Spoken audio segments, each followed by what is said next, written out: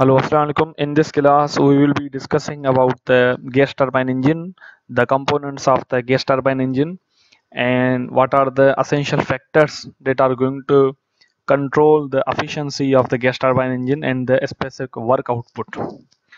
And also, we will see the different configuration of the gas turbine engines.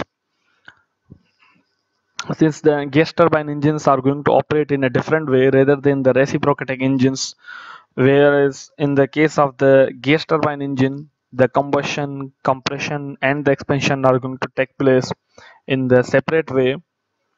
So let's look at the gas turbine engine. So this is the schematic of the simple gas turbine engine. As you can see here, air is actually drawn into the compressor. After the air is to be compressed into the particular compressor, the compressor can be axial flow compressor or it can be the centrifugal compressor, depending upon the type of the applications where the compressor is to be used, and also the type of the gas turbine engine where it is to be used. It can be used for the land-based application in order to produce the necessary amount of the electrical power output from the turbine, or it can be used in the propulsion system or the aircraft engines where the net purpose is to produce a necessary thrust by the expansion of the gases in the nozzle side. Okay, so depending upon the type of the compressor, whether it can be the axial flow compressor or it can be the centrifugal compressor, so the air is to be compressed in a particular compressor. After the compression of the air into the compressor, the compressed air comes out at the higher pressure, and then it enters into the combustion chamber where the fuel is to be burned and the flue gases are being released, which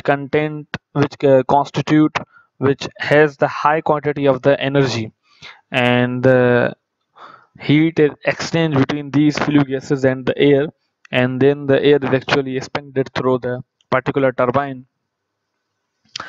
The expansion in the expansion in the turbine is of very important consideration, whereas the mass flow rate that is entering into the turbine is actually different from the mass flow rate of the air that is entering into the compressor. Because the combustion is to be taking place here, the chemical composition of the air is going to change, and also because of the fuel addition, there is a more amount of the m dot that is going to enter into the turbine and the less amount of the m dot that is going to enter into the compressor. But for the assumptions that we are going to take into account for the design of the simple gas turbine cycle, we are going to assume that the mass flow rate that is entering into the each component of the gas turbine cycle is assumed to be the same. And finally, the net power that is produced by the expansion of the gases in the turbine is not only used to drive the compressor, but also a part of the expansion is done in order to produce the net power output. And finally, the exhaust gases that are expended in the turbine are actually going out of the system. Now, one of the important thing which you must take into account here, if we remove the combustion chamber, the compression and the expansion can be done. But the problem is, if you are going to use the compression process in the compressor and the expansion process in the turbine, by the removal of the combustion chamber, we can simply add effect that whatever the energy that is consumed in driving the compressor is actually delivered by the turbine in the expansion process. So no more additional expansion is done in order to produce a useful amount of the power from the turbine.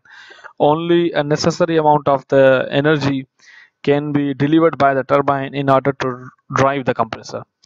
Okay, so the enthalpy of the fluid element or the gases that are coming out from the compressor can be increased by burning the gases into the combustion chamber at a very high temperature, thereby increasing its enthalpy, thereby increasing its internal energy. As a result, when the expansion is done in the turbine not only produce a sufficient amount of the power to drive the compressor, but also the expansion in the turbine can be done in order to produce the useful amount of the power that is necessary to drive the generator and the end side. Okay, so this is a simple schematic of the simple gas turbine engine. Of course, as you can see here, the gas turbine of this type of the engine belongs to the open cycle category, where the compressor draws the fresh air and it is to be combusted into the combustion chamber, and the expansion is done in the turbine. After the expansion is done in the turbine, the exhaust gases are released to the atmosphere. Whereas in the case of the closed cycle, the working fluid is recirculated. Okay. Now the important fact which is to be noticed here is that in the actual practice, since because of the entropy, the friction is going to increase. As a result, the amount of the work that is required in the compressor is actually larger, and also the amount of the work that is delivered by the turbine is actually smaller. So since the compressor efficiency is lower and also the turbine efficiency is lower, so in order to account for these two facts, that the entropy has increased, that is going to increase the friction, so the amount of the work required by the compressor has now increased, and the amount of the power delivered by the turbine has now decreased. So an additional quantity of the fuel has to be burnt into the combustion chamber in order to produce the necessary amount of the power. But there is a particular limit in order to add the fuel into the combustion chamber. Of course, if you are going to add a fuel more than the required value, it will create an additional heating. This additional adding of the fuel into the combustion chamber, or the additional heating in the combustion chamber, will increase extremely the temperature of the gases entering into the turbine side. This additional heating of the fuel into the combustion chamber will increase the net temperature of the gases that are going to enter into the turbine side. As a result, the turbine blade can sustain up to a particular temperature, otherwise they will damage.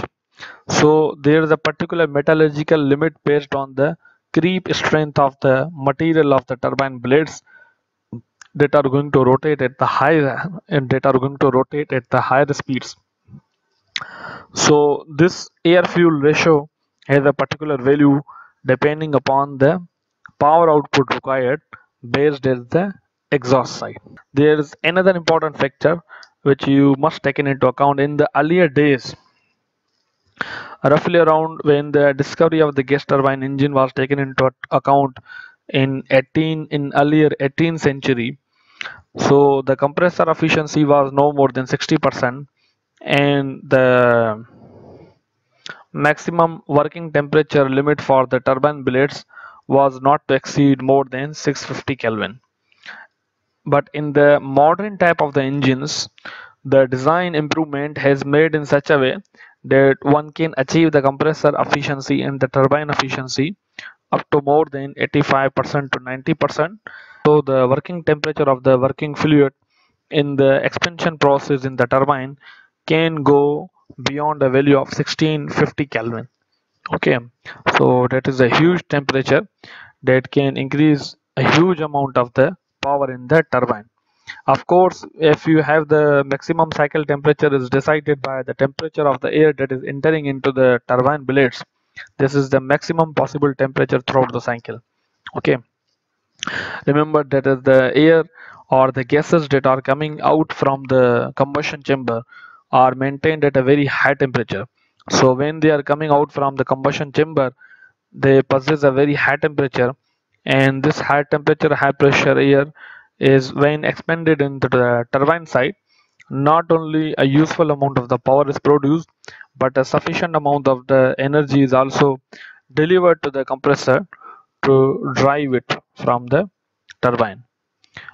Initially, the compressor has to be driven from the external source. Once the turbine start rotating, then it can keep rotating on its own because of the higher and higher inertia, and because of the continuous burning in the combustion chamber, the power to the compressor can be driven by the turbine.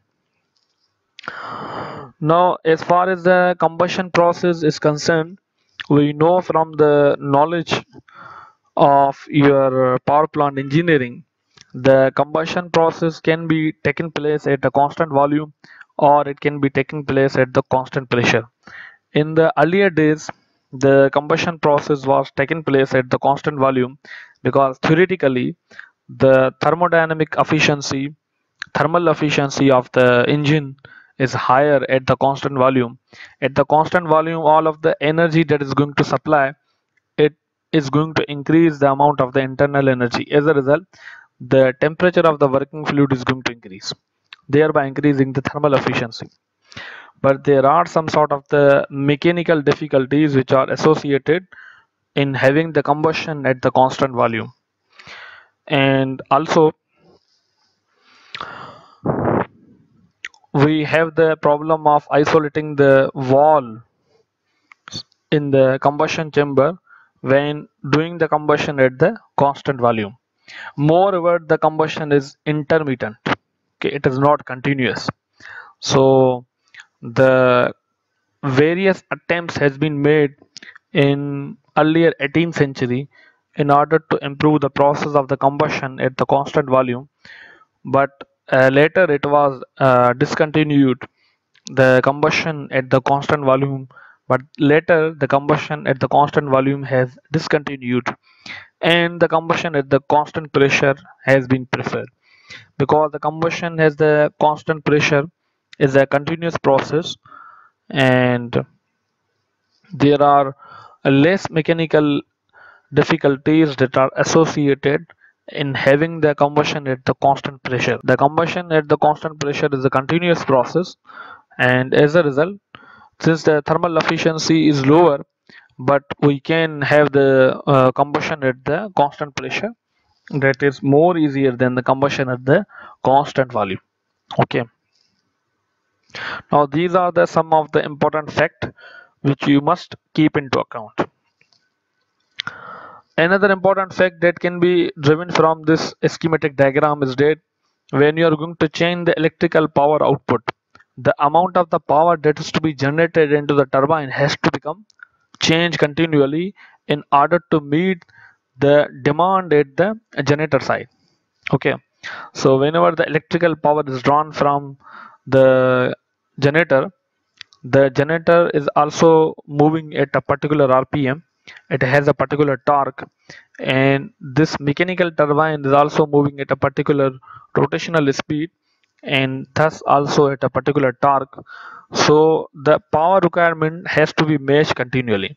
If the load on the generator is going to increase, ultimately the turbine has to produce or has to supply a more amount of the power to the generator in order to satisfy the demands. The turbine can only provide a higher amount of the power if the enthalpy drop is higher, and the enthalpy drop can be higher only if the amount of the mass flow rate that is going to enter into the turbine is higher.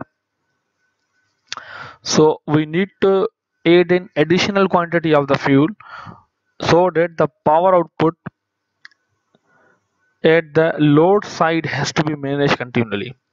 But for the large thermal power plants, when you're going to talk about the steam engines and when you are going to vary the mass flow rate by controlling the combustion products, it takes a huge amount of the time in order to manage this power output through the combustion process.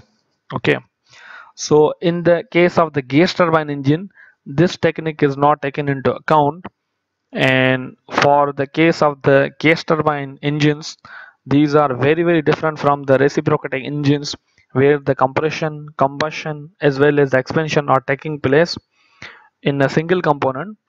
But in the case of the gas turbine engine, the compression, combustion as well as the expansion in the turbine are taking place in the separate component.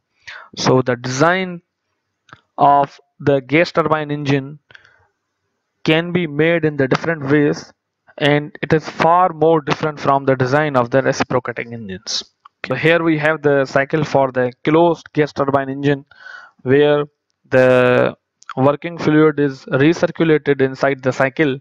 As you can see here, we have the compressor here and we have the turbine here, in between we have the heater that is going to heat up the working fluid, and the working fluid after the expansion from the turbine is recirculated through the pre-cooler where its temperature is going to decrease, and then it is going to enter into the compressor at a particular inlet temperature and the inlet pressure. And after the compression process where the pressure is increased, now it is going to enter into the heater where the heater is the heat exchanger. The heating can be provided by the different means, but for now you need to understand the air which is actually coming out from the compressor, it is heated in the heater, and once the temperature is to be raised up to a particular value, the final expansion is done in the turbine, and the turbine can be used to drive the compressor again by means of the shaft it is connected, as you can see here, whereas the rest of the expansion can be done in order to produce the necessary amount of the power. Expansion from the turbine, the air can be drawn and it can again be recirculated, thereby reducing the temperature at the pre-cooler. Okay. Now in the pre-cooler, when the working fluid is actually taking heat, it can take heat from the other cycle. So at the upper part you can have the gas turbine cycle, and in the lower part one can have the Rankine cycle, in the way that the water is actually taking heat from the this hot air, and its temperature has now increased, and this hot water is actually going to enter into the boiler section. One of the chief advantage of the closed cycle is that apart from the air, other gases can be used in the closed cycle, because we do not have to reject the air into the open atmosphere. Okay, so this is the main advantage of the closed cycle, where the gases other than air can be used with higher thermal properties, which can increase the efficiency of the system. Helium can be used in such a type of the systems, and we will discuss it, what are the advantages that are to be associated with it. Now we have the next design that is going to show us the use of the heat exchanger here, and that is going to preheat the air. The air first of all is drawn into the compressor. It is being compressed into the compressor. Air coming out from the compressor is at the higher pressure, and it is going to enter into the heat exchanger where it is going to take the heat from the exhaust gases leaving out from the turbine. As a result, there is a small temperature increase in the air, so the quantity of the fuel which is to be burnt into the combustion chamber has now reduced. As a result, the efficiency will increase. The efficiency is the ratio of the net work output divided by the amount of the heat supplied. So the quantity or the amount of the heat which is to be added into the combustion chamber has now reduced, because the temperature of the air has now increased by mean of the heat exchanger. And once the temperature of the air is increased after the combustion of the gases, these gases are going to enter into the turbine where the final expansion is done, and again the turbine is going to drive the compressor, and the rest of the power which is to be produced by the turbine is going to drive the generator. Okay, and the gases that are going to leave the turbine at the higher temperature can be utilized in the heat exchanger to preheat the air entering into the combustion chamber. Okay, so depending upon the effectiveness of the heat exchanger and the type of the heat exchanger is used, so and the type of the heat exchanger used, one can make this type of the configuration in order to have the higher efficiency. The next type of the configuration which is shown here at the right hand side, here we have the compressor and we have the turbine here. Again the turbine is going to drive the compressor, but this time the configuration is different, because the air which is coming into the compressor is now entering into the heat exchanger, and after entering into the heat exchanger, and after coming out from the heat exchanger, it goes directly into the turbine without taking part into the combustion chamber. Now this type of the configuration is feasible when we are going to say the expansion in the turbine is not going to damage the blades. Let's say the combustion is done by mean of the coal. The products of the combustion are exchanging heat with the incoming air that is going to enter into the turbine directly after passing from the compressor. So the fuel which is to be burned, it's maintained at the high temperature, and the incoming air that is coming out from the compressor is at the low temperature. As a result, there will be a difference of the temperature, so there will be the heat exchange in the heat exchanger, and finally, depending upon the efficiency of the heat exchanger and the effectiveness of the heat exchanger, the air which is coming out from the heat exchanger has to be at the higher temperature enough to drive the turbine such that it can easily drive the compressor and it can produce the necessary amount of the power. Of course, now for this type of the case, the amount of the power produced by the turbine would be less. Now we have the next configuration here, which is shown as you can see here. So this type of the turbine can be divided into two parts. So the first part is referred as the gas generator, and the second part is referred to as the power turbine. The high pressure turbine is going to drive the compressor, whereas the expansion is done into the two stages. So the first turbine is going to drive the compressor, whereas the second turbine is going to produce the necessary amount of the power. When you are going to expand the gases in the turbine, and the power produced by this turbine is going to produce the net amount of the work. So if the load on the generator side is going to increase, of course you can increase or decrease the mass flow rate of the air that is going to enter into the uh, second turbine.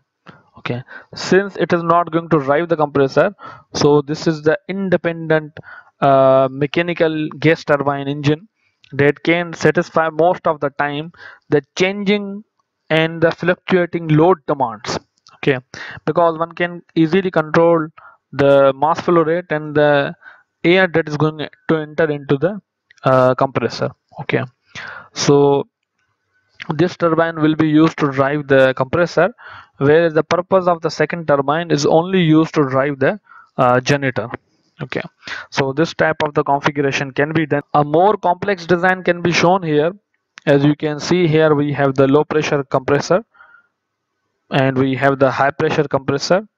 The high pressure compressor is driven by the high pressure turbine, and the low pressure turbine is going to drive the low pressure compressor. So in this type of the configuration, various components such as the heat exchanger, reheat combustion chamber, and a intercooler, these components are going to aid. Of course, these components are going to increase the efficiency, net work output, and reduce the quantity of the fuel supply into the combustion chamber. But on the other hand, these are going to increase the cost of the system, and also they are going to add a complexity into the simple gas turbine engine. Okay, and additionally, when you are going to add the several components into the gas turbine engine, the weight of the engine has to increase. Okay, so weight to power ratio has to be taken into account when you are going to introduce each one of these components. Now in this type of the configuration, so the compression is done between two stages. In the first stage, when the air that is coming out from the low pressure compressor is going to attain a particular pressure ratio, apart from increase in the pressure in the LP compressor, the temperature of the air is also going to increase, because when you are going to compress the gases, the temperature of the air that is leaving from the LP compressor is going to increase. So if you are going to somehow decrease the temperature of the air, then the work of the compression needed for the HP compressor will become reduced. Okay, so this is the way we are going to increase the efficiency of the compressor. The efficiency of the compressor can be increased only if the temperature raise in the compression process is minimum as possible. Okay, so this temperature is going to reduce in the intercooler, where the coolant most of the time is water, which has the higher heat transfer coefficients, is going to exchange heat with the incoming hot air. As a result, the air which is coming out from the intercooler will be at a temperature lower than the temperature of the air that is going to enter into the coolant. And in the HP compressor, when the air is going to enter into the HP compressor, again it is to be compressed up to a particular pressure ratio, and it comes out at a higher pressure.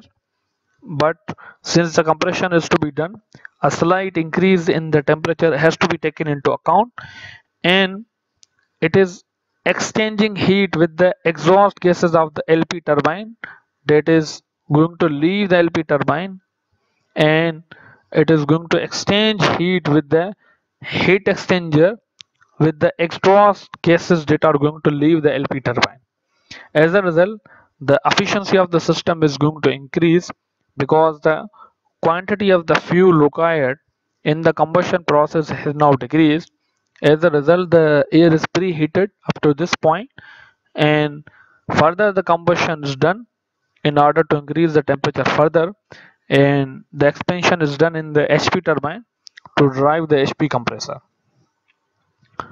Here the purpose of the HP turbine is only to drive the HP compressor, and when the expansion is done up to a particular expansion ratio in the HP turbine, the gases that are coming out from the HP turbine are at the low pressure ratio and at the lower temperature.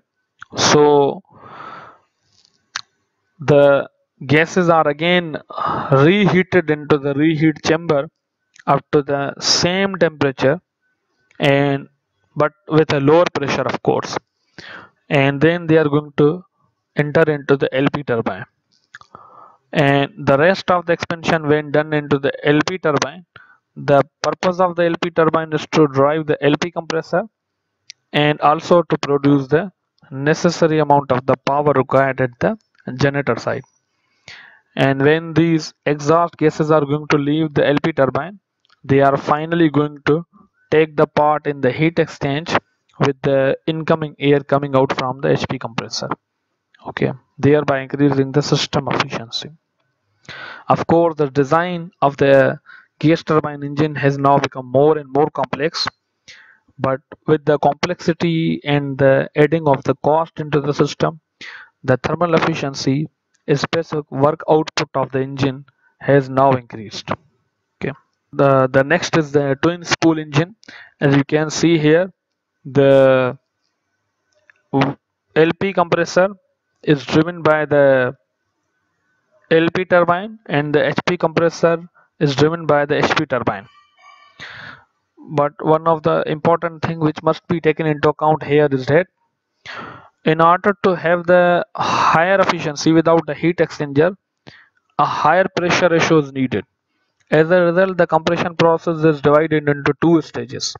So when you are going to divide the compression into the two stages and we have no intercooling, then such a type of the compression can be done in most of the twin spool engine where the higher pressure ratios are involved. Now, depending upon the type of the engine, the gas turbine engine is the type of the compressor is used.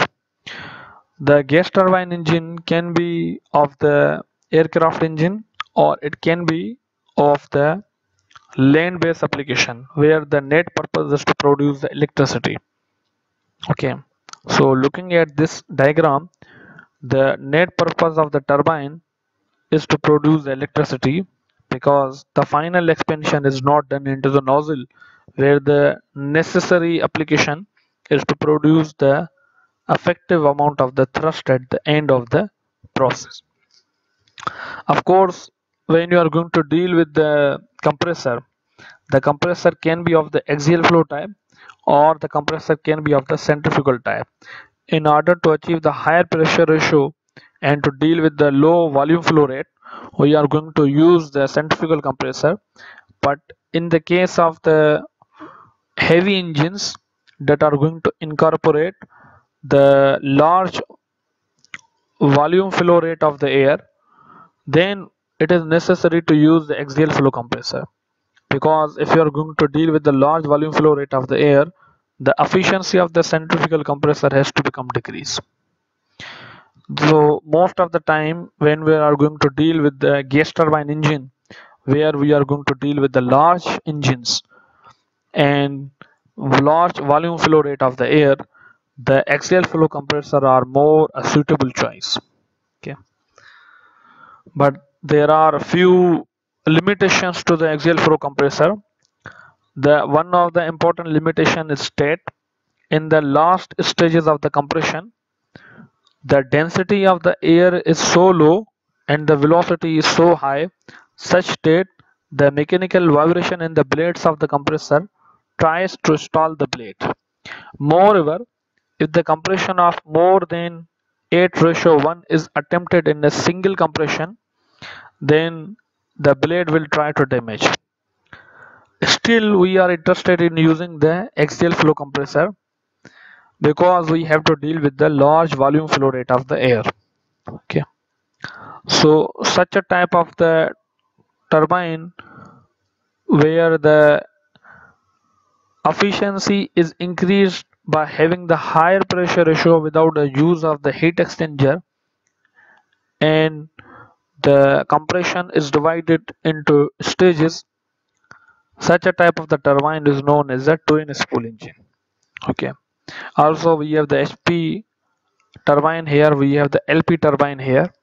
The purpose of the HP and the LP turbine is to drive the compressors respectively, but at the end of the expansion the fluid has a sufficient energy in order to produce the necessary amount of the work output that is going to drive the generator.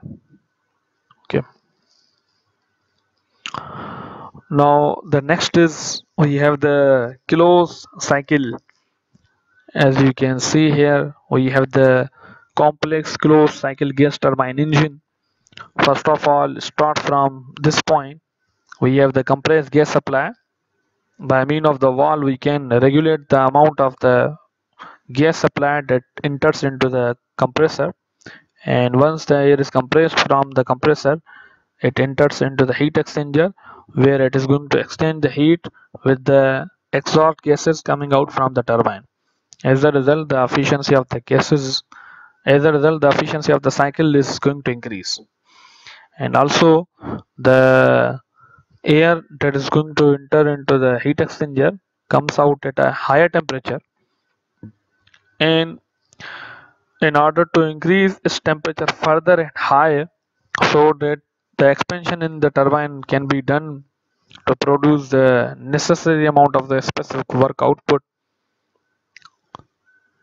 it is going to extend the heat in the heat exchanger called the gas heater, where its final temperature is increased and the air is ready to expand into the turbine. And from the final expansion, the turbine can be used to drive this compressor, and the rest of the expansion can be done to produce the necessary amount of the electrical work output. Of course, this power which is to be produced at the turbine end is a mechanical power, and it has to be converted into the electrical power by means of the generator. So the exhaust gases coming out from the turbine can be used directly to heat up the gases coming out from the compressor. Okay, now one of the important thing which is different here from the other engines is that we have another auxiliary cycle operated at the top blades. The blades has no longer to deal with the flue gases rather than the hot air, and that is purely going to increase the net power output in the turbine. From this cycle, we also need to discuss about the pre-cooler, which is located here. The pre-cooler is going to, when the air that is coming out from the heat exchanger, either it can be blown off, or if it is recirculated again, so this can be recirculated by decreasing its temperature in the pre-cooler.